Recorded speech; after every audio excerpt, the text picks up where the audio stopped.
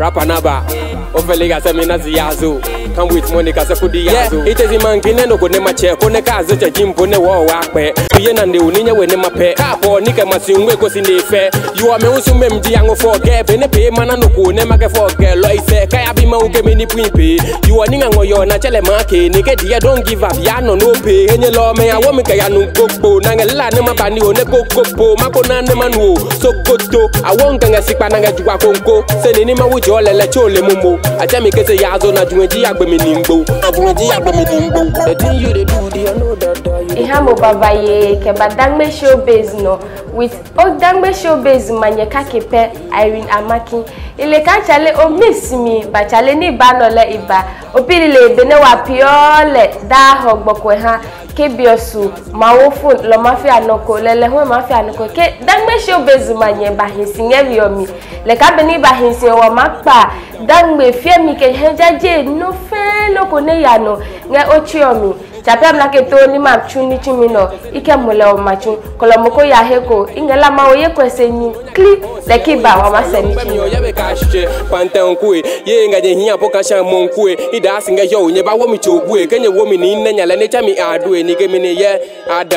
Adamu geto boy ne hie taba le damu panton no we mi nke semu ne ke virgin jile ni go mi opimu. The thing you dey do, you know that you dey carry my matter like ubaba. She was this be my godfather. And if you try me today, dear Mazaka, yazo. The thing you dey do, you know that yazo. You dey carry my mother like ubaba, yazo. If you try me today, dear Mazaka, yazo. If you try me today, dear Mazaka. Hey, Ofeliga semina yazo. Inya o heke paleke ba program no eko hu ihe ka ka be ni ide mo ko ofi anoko mono ni chumi o chape na keto ni machu ike ni pana agbohinga ni chumi o ili ka mateke nyeyo ke wa papa almateke wa papa enyo se hemio ka ki olele mo ehia we ne wa defu ngahe no ka ke le wa kekleke ligbi legend nga wa Femi ke enja Jimmy industrial kolomono wa masemi bemi no wa bebe pio ikpape ni hanye baba ye ke bani chimio no no ikpape ne mono jikeke ne wa nga mo having a show no kolomanye ma de wono ko ke ko he yo ye biaji Gabriel Apertey ajedu former assembly member nge North Dawhenya ne model gbino ina chemka akwa bano ba yikobo ne wa ba ye blonyatomi come ne ko wa Dangme blonyatomi kene mono toka mautomi nya wa ba pe yo lo mo ihamo baba yi openo ka ne wa foni ne kechemo oba echeso de saka ba no de no ko Pele, ejeso legi wa host no. From City TV. Pele le host no beno ko ejeso mula mode wono ko bo. Ingala manga wayeli chua ingala mango blood ni manga wanumo neji wanumo honorable Sangbanate Jo neji MP ne danga ni go propanya. Eke ye washwo wa ni lemu ehenga wanu ehenji wanu kra mango ne no manga wanumo ayuku oble enu ayuku oble manga ke manga Dawhenya ke bubula ma bi chwa ina no fiano echeso ke ngamilen ke wa ngme manga no fe no ko se engamo hu enjeno ne mademo sami ngamo ke bani chimiono no mo ye no mo ipapa wale ka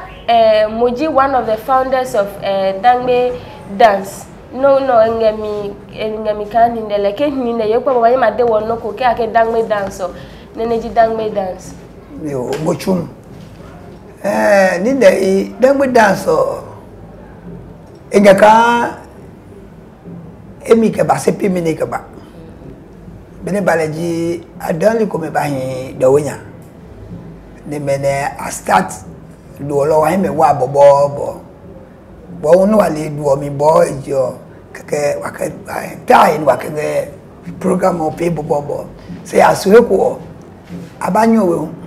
le ba ka wo mu nge mami o no ba wo do no ba pie ka pe keke ma sube ko be wanaka ejino ko ne e manye maye ke boa Dawhenya ma ke wa gbugban esiji jama bi mi around 78 me no wa jino isione ne le bi mi spini be le baka wa dono wa lipo kan spini po ma bapo lo awo dono no apie ka yado ke no ko bani api nyam no ko hu e ba chewo wa pio ka lo banaka ejino ko ne e mai ka boa wa ba chano lo ke no ko gbo na api ya aba chewo ne no mo ikwape ipu munyungo nya se o ma ya break biti no ma pale wa ikeba. Okay. Rapa naba ofelega semina ziyazu. Welcome back to the program. Wa mahale no mo macha nene enge Dawhenya Dangme Dance. Ni nei la mochu ne balaja wabanaka eji noko ne manye mawa ma lo kanu ko boy ko aba hayo wa afonyo wa yasisi wa pio ska ka ne peja no wa pie pejo wa hin no ko pe bobo be ne pe ne ne wa wo ma utro nya wa be ke a mi ne wa fiala ne mo chako ne wa fiala lo bo wa joy e ji ka dam la son wala ne ke so homo so wa ba ma cha gbonya ne ko ba ne ko to man aba hinsi ne no fe no wo se na ba hinsi na bo to keke ne ni ne ho ko akegbe nya ho no fe no bo ajo ehinge wa munyu ne wa to ji ka dam gbi wa nga tuyone e bia ka e no kuku no po ma chele ka no ma ka no hamololo wa yini ngala no adije songo ba loko jwa ma ya jeji ma cha gbonya alawe bi o me awi onge block uwe ko nge block to nge yo no le joji ma cha agbonya no ko nenge ye nenge ka dodo walo ada ke ma pleke le jonke ka no ko ne je ga lo dodo wa lo ada no ma le je obi macho Johnson no blema ne ye ne na kwe nge pram no o moisi bo pe ka majele ka na le yami la fake nyimie no 150 meter o mono no nge bloy no o mono le joji mache agbonya ne ena le kachone digital address lo amalale wa makafon o manyese e je DJ so Dangme Dance ne no monga wodio oba penya le minijo experience Mama blona ni mada wireless. Dangme Dance so eji dangbeli mehun ado ni obo ade no ni boyo ni bosuba e bonofiano wa kole kan tribe fe ke ado ni akahame ke oye agbeli anye bobobo ke oye ganli anye kulu mashalo malogo ko ye asantele adowa neji traditional dance jama duomo meji traditional dance omene ni wo wa no ji dangbe binu ado so no ja Dangme Dance ni kinwenya ikaika ibana ye papa me ni afia jama do ni true jama do me po ne ani wo wa na interest nge la me kai no because no ko jaba afia do wo mani wa board wo kan yo wo me ka ba po shinga go nya ha me o ka ba camp kaka ble so boko nga so boko cho ka afia no ko ji abele ka ba po na isu mojupo bu yo atom ka ble he na fi akeke accompany me no ka no ko to ma ba pe keke ba pe mi ne ba ngode no ado na nga de ja Dangme Dance emi ibana ko yo ye no mo o manye mahawo ne DJ songe dio eche makomabie ke mehu adohine aduo Dangme Dance ka Dangme Dance o manye mahawo noko ne mawo noko ne ejwemi ye noko le yo ke ya helo kama ha la ko ngelo alo example no mahawo ke ko Dangme Dance Yo, mochum. Nenga miji. Que club bengane que me fait be ko ya ko. Lo ma je programme session. Wangela no wala. Bine pena ale ka wapa. Lui wala, okay. Ago ni melile ni wi ke ye wi o. Amen. Ago ni melile ni wi ke ye wi o. Amen. Koyonga nyewe sanofia kokoko. Koyonga chewe sanofia kokoko. Ekome pio enge drae ba bueno kaja ema pe mosane hao eyo konga no ye mogbovu le bore gbono mogbovu akeko la nge yo o si no fi akokoko ko nga chewe sa no si kokoko ekome pio enge drae ne truko mas tieno ne eko naked. Wow. Zona. Koloko ya program yo. Okoko no masiji. Mo follow program mo share wange YouTube Pram City TV, wange Facebook Pram City TV. Kongela ne o send wo message na wa read nge show no mo ka gunpa no 0244118888 no mo ipapa manye wacha. Yo. Lo ke wafia wa la jamala ko wa gbiyan pe. Keke wama soli kwa soli keke sane waji kusumi opemi osisi lo keka iyayo ni wala lana no wagbenya keke eko wama lako iwo si manu kokoko ngepe iteliblisinya ichane noko iteliblisinya ichane noko Ati Felicia, jama gbewo da. Ati Felicia, jama gbemo da. Ina love song. Sona, lo eno kekawana ka no feno naka yano ne waba. Sona, me ke baleka chapi yahu ne Balekanga nyam no kopeo. Itianye nike wayo nyeno. Itianye nike wayo nyeno. Anyaza majelu anyaza kebeje. Anyaza manolu yano ikrumano. Ke apwe kotokano. Dibikaki. Kotokatesi. Refe ikruma. Ke ogi niya. Eyange gana tebwe. Beko mi baso agbeko toka amaje krumanya mau no nenge yowe ina mose konye mi pesi no nga fito mi ye mo ja ke no kunga ono ye usi autesi ke maye wano beko si lolo na agbeko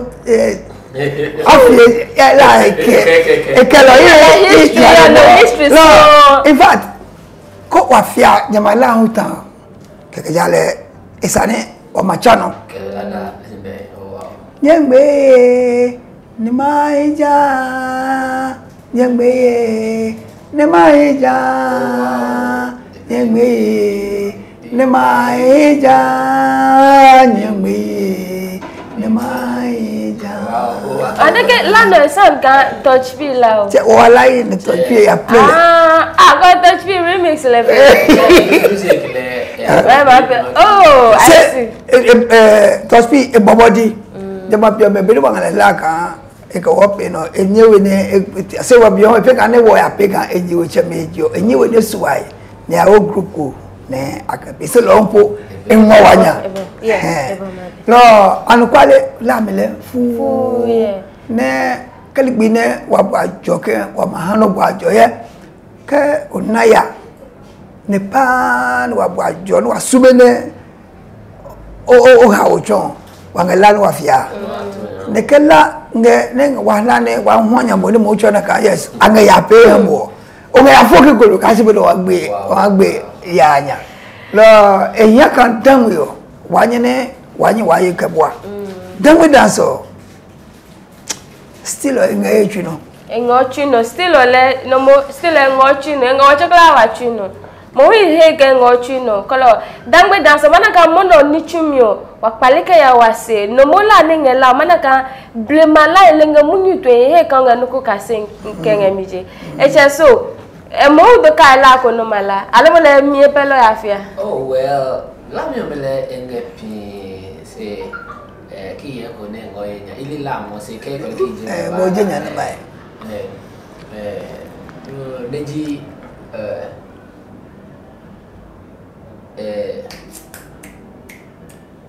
age no kane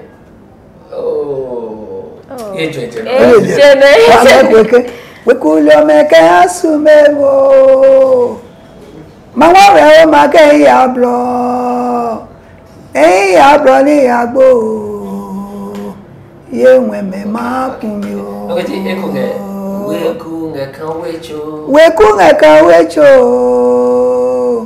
Wekunge kan wecho Jao se mi loko manaka Jao se mi loko manaka Chuo fe chuo kema Kuma maemo ena lile la no le kai ke enele ukaba ne wala ake no ya oyewe nyuketo Kuma maemo no ya yewe nyuketo Kuma maemo no ya no yewe pokesa Fie maemo no ya no yewe sakebu Fie maemo Kala konga program o yellow band o here Amanele bohumo ao Ikeyo se bohumo ao Ikeyo se bohumo ao bohumo ao kaka no be mi music o miss me chale Dangme ShowBiz Manye Dangme ShowBiz na wakaje from City TV ke bahamo obe nanga heko konga program mo ya mo in share mo in like no invite no fe no ko never hear program ibide mo ke mono legend like ba na mo ko na la me ona munyutumi o manaka eno leje pakla yo no mo hello okay look at my band no mo no o maka instrument o ko mene nyefia choko fia ko me o maka instrument o ko me ka well okay no instrument now you should at Dangme Dance is set up or very simple. I use instrument drum conca milk a female. I used to gourmet. Okay, I used to Gmail short one. Gmail asking Gmail no I can send no email. That be I do work on that child in there. Ne I used to click ke gong me. Chona no meji instrument ni I used to need a setup or put a simple I can bench machine no instrumentalist or no I can bench on ni don't even a line the la aboli run do I lead that a large or le dying a bench on the your way Chona do we neji no even a lack and do liomo my buying you know ya circle ble and do in fact ke unani ange fear yo ubwa ba Joyce okay but no la ni me ko mene o la ke bebe o manye mahawo inspiration alo ne kanya la ko lo mele ba kanye pola in kanja alo nye la in ko me kanja la me e ko no apike ha e ko melenga ke ha ya ne la me ingane o ma ingabene o ma la no ane bene pene ina buajom ingam ka yaba senga bene kanga ya pepo kaka otwi no ha otwi no omi la enyaka be fe be mi ono apela sa no ye ka la ni ne malane ke jibene ne ninga la ha ke manna ke lo ke manu sike ke onyene opele ja no ngela pe no inaka o nene ongela ne odele jino ne o ke ngebuawo be fu ngane wana ka no ba moni cheli chako adasi no ngelajo lanche ikeiba kenutu okay ka esubena wa pio do ko ne aka wa chele ka Soweto ona Soweto kiko lehun esro lehun eridimo okay eso Soweto le eridimo ne Soweto ila ko ke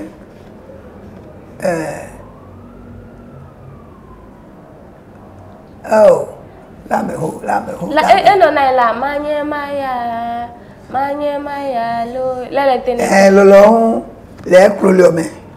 oh kroliome alaji denone alaji malase ili le la papa ko ke lo piewe ni ne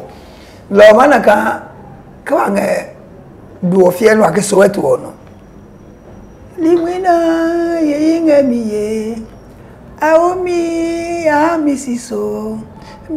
le mopeni ami munyune misiso matuji ewe mi nomra ne okelenge le nenge mogbe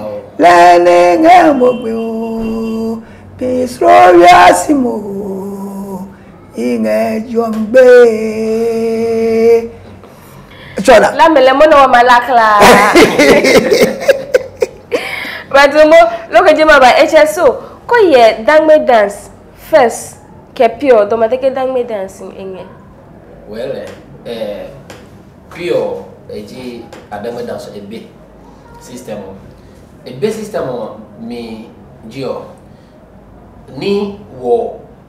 inga shoka wa papa mo chana ka ni bieke abango kejini komade ni jini wo honju to ni waba asani wabango kaji ade ni wapi because bo ni waba wani wapi sike oye aibeliomo bo kajamaniyomo ango kajimemo animeli ade ni pure Apertey ono ni eje ni what Dangme Dance pure be system o gradio watch em wano what Dangmeliomo wasome ke oyange Dangme program popi ne onge gala lo Dangme lafia yo onyimi Dangme no baba demoke opa Dangme lafia no fia oyela se ke oyange aibeli a program fia yo ka obama bona e pa fe ba de ke obu agbaja nga lejon lo ala agbaja lo bobo ni ko nge fia yo angela mi o angemi different no even bob agbaja ke bobo anga togo bobo no ko ji not like bi oni chepo wanga serve ke no for I be your angle different the assume adomi ko ya nga ibeli ya yakobi modi jobe problem ka traditional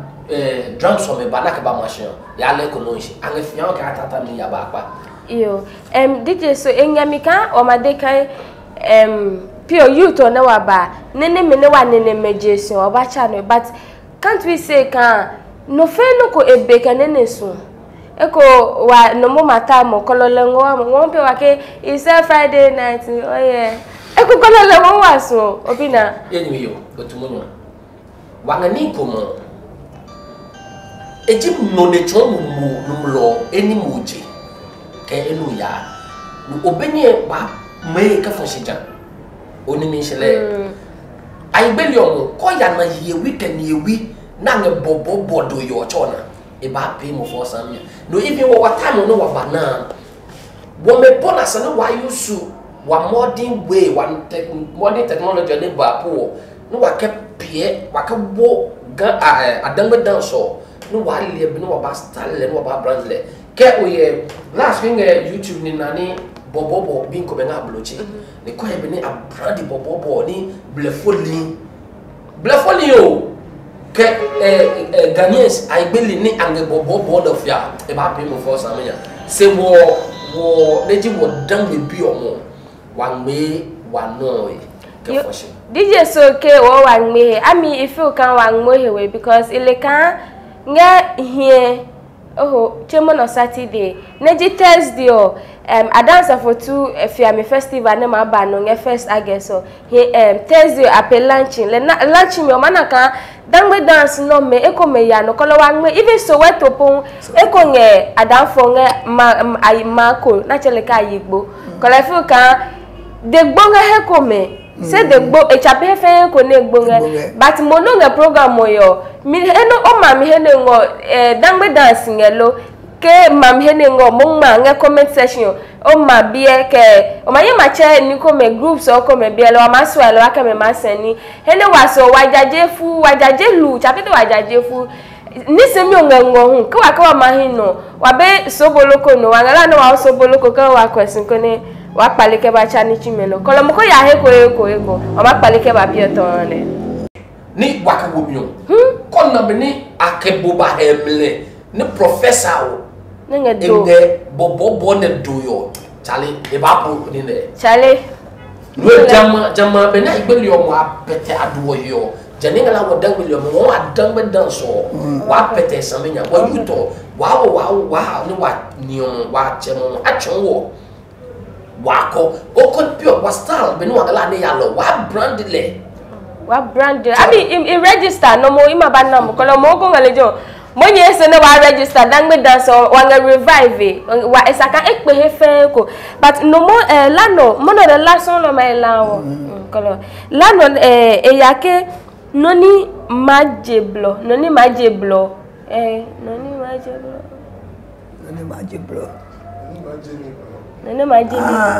eke no ya no oye wenyu keto alo pilo chabilo noni majemi bro ko ya mode ma okay iyo au eke pio maele pio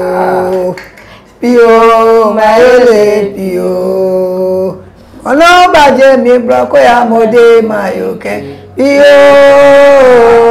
ono baje mi bro ko ya mode ma yoke eni suno le pio mayole pio mono baje mi bloko ya mode mayoke pio mono baje mi bloko ya mode mayoke eni suno le pio ne ka chanoke no ya no yewe nyuketo kumama emo no ya no yewe nyuketo kumama emo no ya yewe nyuketo kumama emo no ya no yewe nyuketo kumama emo Manye chana lami no ne labio ke uyo onado ko ni egbo na tro leke ya go ni angenya keba no wa ya itesinga blo mi na bagbele David no we emodeki ko ya ke yo unjo emami jo e papa nation ya de le kisono eni esuwo le pio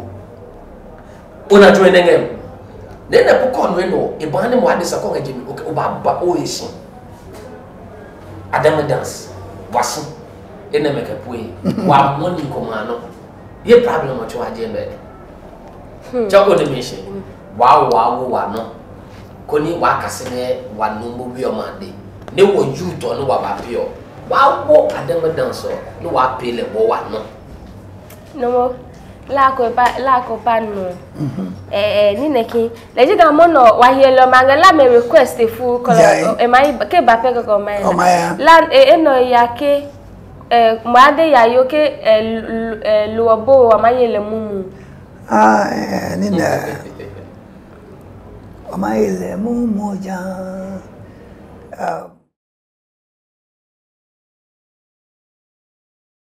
Wasera de mayome kama ne mitromyo walala wanela mama ile mumoja eke wakaseka de mayome namane wotromyo se walala wanela mama ile mu Wamaele mumoja wamaele mumu wamaele mumoja wamaele mumu wamaele mumoja wamaele mumoja Asede mayome kama ne watromyo walala wanela wamayele mumu wamayele mumu wamayele mumu wamayele mumoja wamayele mumoja nomo la ne mi ko ipa no ogla mi hawo yo ibaleka wacheleka inu kogbo nenu sion nendo ko ya wangane ne one ya wangale manekon eke ya ede denengele jo kon wanga lokonu wanga luosa wanga lo masa ne wanila ji fresh body ne gboka ya lo emunyi wanga twen ka fresh body ne gboka ya wanyewe ne wanili bi no happy ne wa makaye jamaluo ne onane no go egbogwe why the moon chona emunyi wade to but I can add two versions I was about to jena no wago ke o ekumeni no me ne wono no why copy blow at times ke su blow nya ni enunui ba chai esu enunui ba no bobo nya me no ne no ko kungo bi me na wasa wecho anya na bo aka fo nya na agbiyo na ke yo blow nya bi kan opoku penye bola pekle pekle pe we kungo se mini na aga onumishi no na enga damyo ko ohishi samenya no bu ami munu tuwe ni munu ko oke pia o ba no ba ye jengbe ne ba no no ba pe ke ba ni onyemi no suro munu so munu na ila suro ni so Shale kosume no teno sone ko ye Dangme ShowBiz with Dangme ShowBiz Manye the only Dangme ShowBiz Manye nge Prime City TV no let no sone ye bla enyemi mono program chapi mo peno mayo ko mami ngewe ke yayo ngewe ke papa ngewe mo TV okaswe no hane ekai wase mana ga leche ebo majo kola mono program mo ko ye monake to mo ko ye mane we ko kla ne ye ne o share ke hano ko ne le ho ye no mo ninge ibike jama bia ninge malala no mekla a hanye no kolo apeyo ne apega wo wonche mo ano no apejo apewe program ko ka awo yo se wo kra apega ne wa nyaboa lo bi ngene ke aba hai wo no wa pio aboa skanya locally bi ne eko wa ko no ko banga memba ko no wanye ne wawu wakewo loli wake aye no eisi se ka wo group na madega ma wo no ko yo dabi moi DJ so domadeke pay mi ne benichi mio ne be Dangme Dance me etahele mono Dangme Dance basin nya basin lo pio obe opo enumi tapi pe ne be mi pe wo meo de wo generation wa ba no waso me ano ma wa bobo delenga beji do no aji so aka oti ni mabeka 12 oti se mona kama bo akota pia wale mabeka 3 pe me club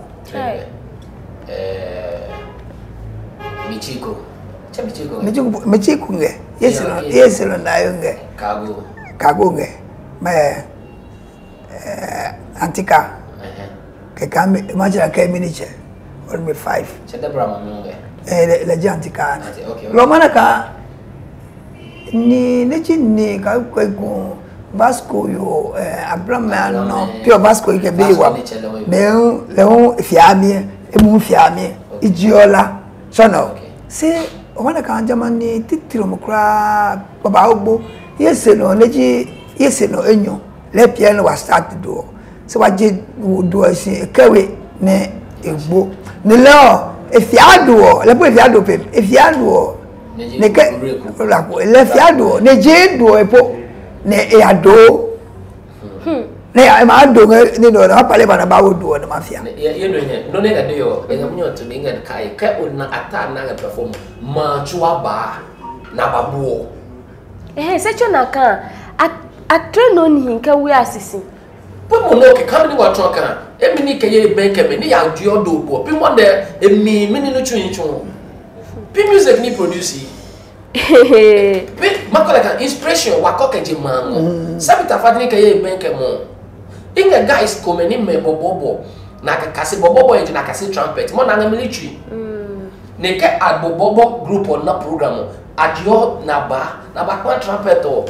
Ni ko mo the love nengo ko osun no ka jo twi mi o ko nga bi o shika ne che ba be mi ba nyesi se ko mo kamle no ko ya ga Dangme Dance family shika mo na ga ni da bi ko akeko osun no ka je o twi mi o mini ma ba shika ba nyesi shika ma ba ko lo ko so program no o ma share lo ma like lo ma wo o comment ke for comment section no jine ake ni meli ke awu nukuta ma do jine ma de ke no mo ne ha wo wa do go se na DJ so mo lo ma wo ne ale no mo cha ma sa oh ani fi wo ni do se mili do se no mo DJ so mo do ni ake so ebe edo na ga do be ni mo wa pe ke mo pe mo anu ko le mili do yo ege do male do male do male do male o male do male o male do male o leje mi sisi o male o gbe no be o eno ina o chale nge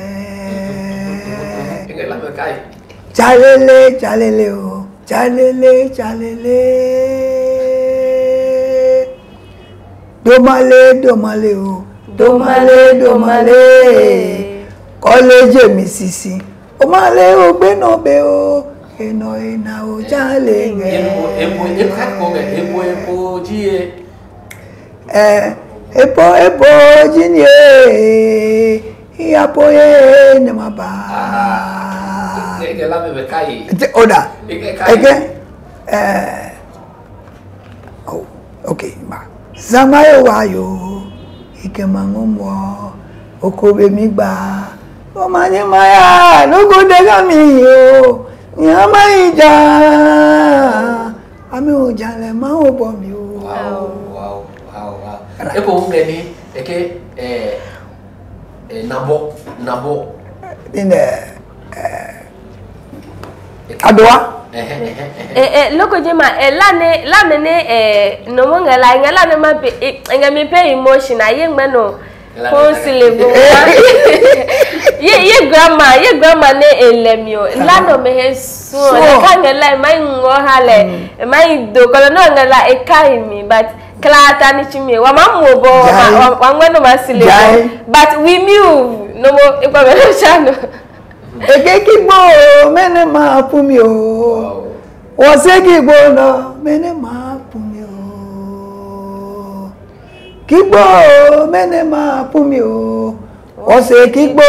mene ma pumi o we kule o mekra angaela mise nyemi mo mekra angaela mise o se kigbo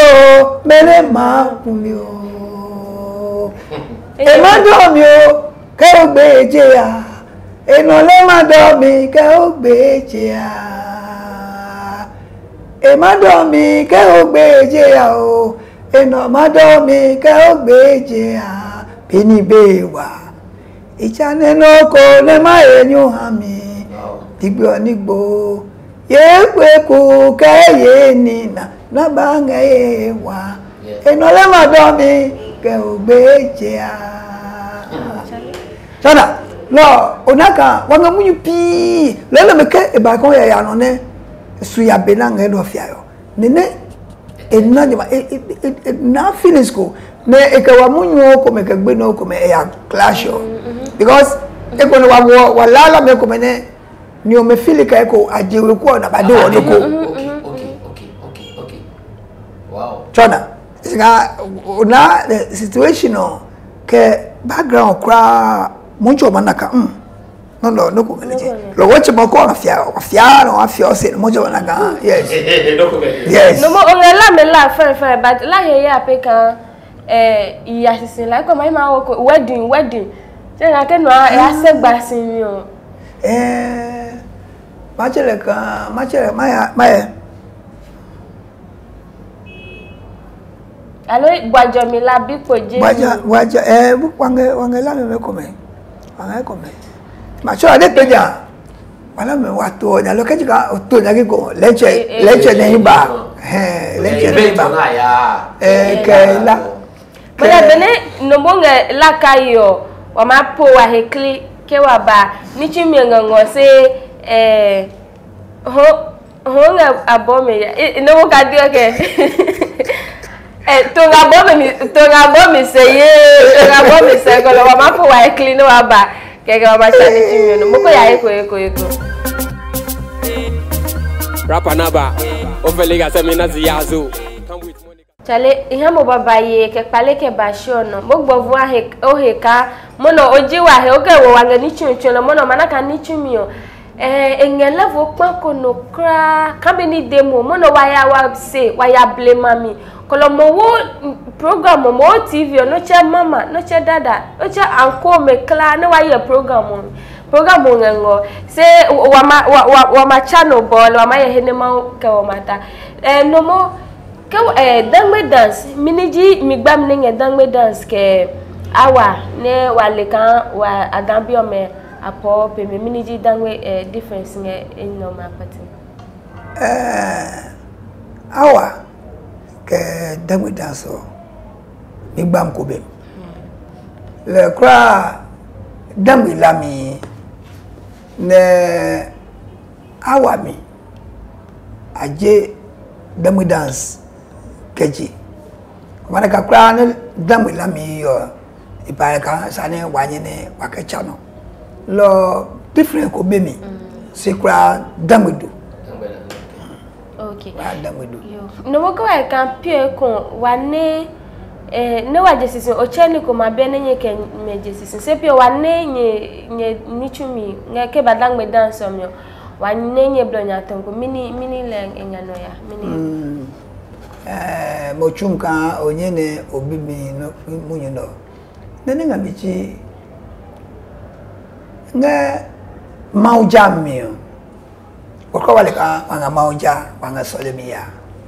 se beno wanga dona me fie kra loko wa boni soleme wanga ya polo ko eduo eba wabachano se ba suye ko ni kasebe ngale yaka dono me ape Gemini le yawe ka Christopher ko e wumi senene amanya made lo ka inga anu college ka chora ka dono mo danungem ne ko duda o ma ni ne semo pe mi o ma pe ne jema biomio ama nambuka solim no kotoma nunga jama kweyomi ne onyewe no control kwebi ka onye ko wanu da kekele nye be problem da ko manu da o manyene afie do na gbenya wani ma anu da bele mi no wanga kweyo kekele no waje so ko pla wa no da se e asue ko emi manye ma fie do ka je motuka si boko ibe da ne in a difference ne inga manaka kabeja o heminga pa ka obeno ko yampi lo jinne e ba peka e ba chin watini ko be blo nge solim blo fam se o wana ka o chapino ya mi lo kamone ko no wange program no pe no ne ma pale ka o wa revive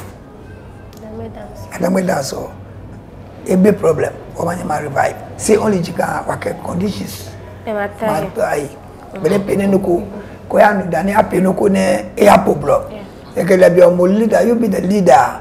ne mo le kai ko hino nge ne sa no nye no try le jo shine le jo fire o ko ya so support no no me ke ne ya o pe mi o happy yo so kan no ko ne o experience bene Dangme Dance e ya no ha ke pio no onge wallahi ne wange pio iyo no nge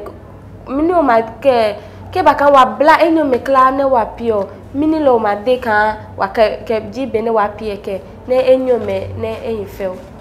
kamne mo chunka question obi iselani doke Dangme dance eji wa traditional dance no jino ni won wa ne meke aya no na abane poto wa na ngala na boa enya mo akefie no enu wa modern way of music o e ka Dangme dance be ne na eko wa benye mabla nyomi no that you bad depend how creative you are kemo so kan la ko nga Dangme dance touch pi o chonga touch pi yakọ eko ne ka ba fiala ne fiala perfect ni mo national lamio no le echiwe mo blo say do Dangme dance or the function Dangme dance no na sa ne wa attack de ko ni kam ne no mo sela no de ki ke wa wo ke baba ko ni epie ne ehi ne be ani pe yo ba ya hemi alo no ku ba na pe yo kan do ko ne hi o jamani o mo wa pe mi ni wa ba je ne mi se ngala ne no mo ne no sika je na mi no wa go ye ni meli aki tonti ye no sa e fa bien anuda na ko joining yes ka emi wa ne mu nyumi wa anuda na ka dan portion ne chacha opema wo ne cho pio mini e hanjo na ka pio le no e ike no mo pami ke modern no wabanye former Dangme dance obako le wabanye wa mbobo ko ngani ade kan wana jama wa mio waba set drum why koni why invite wanyimi you manga wanyimi you okome e bra bio the way la ke ada ni ne ko ngana la no wabanye cha no waba form yo anga kake ake jehaya jehaba jehane bana wo ne bana wo jehaya jehaba jehane bana wo jehaya jehaba jehane bana mi ne bana wo jehaya jehaba jehane bana mi wache ma ubowo eke wa gbo adesami ni wayo jehaya jehaba jehane bana wo eno ami la na epo ji Udomo bwabe udomo bwabe ebo jini iyapoye ne maba udomo bwabe udomo bwabe